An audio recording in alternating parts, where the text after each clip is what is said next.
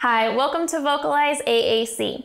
On this channel, I'm going to be posting videos on different methods and forms of augmentative and alternative communication, or AAC, as well as maybe some ideas on how to model with and teach a nonverbal individual how to use the AAC.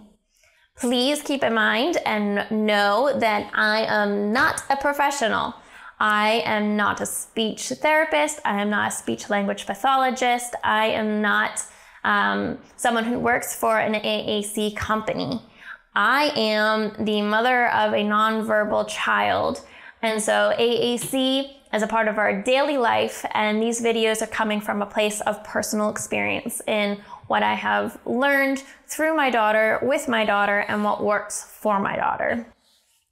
So my daughter is nonverbal. She has the diagnosis of Rett syndrome, and she has been receiving speech therapy on a weekly basis for over 3 years. So we have been exposed to a lot of AAC, and it's great. We are continuing to learn, and that is great. Currently, my daughter is using the Tobii Dynavox eye gaze device, yes, no board, best yes, partner assisted scanning, eye pointing, and the list is continuing to grow.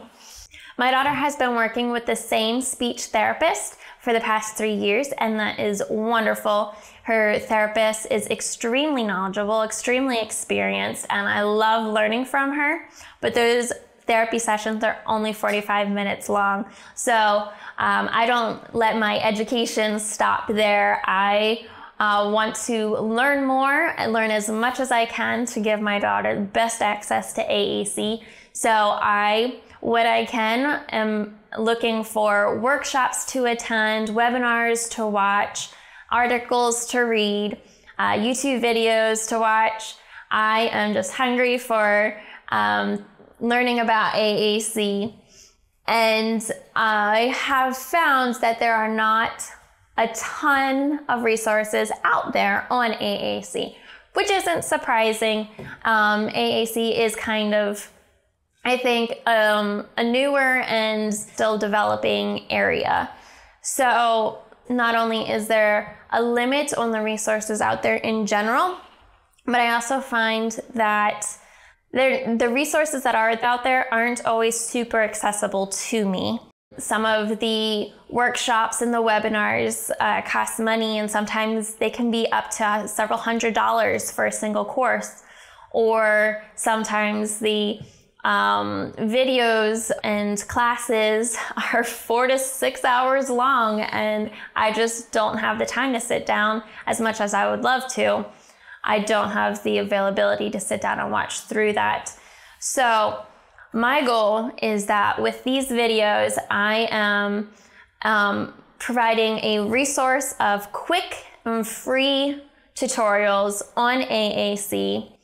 And I really hope it can help a lot of people out. But again, please keep in mind that most of what I'm sharing is coming from a place of personal experience, what I'm doing with my daughter, what has been taught to me specifically for my daughter, individualized for my daughter, and what we have found does and does not work for my daughter. So maybe you can learn about different methods of AAC you weren't previously aware of, or get ideas on how to model and teach AAC to your nonverbal individual, but you may need to tweak things based on your individual's abilities and their diagnosis, their age, just where they are. So thank you so much for checking out this channel, and I hope you're able to learn a lot.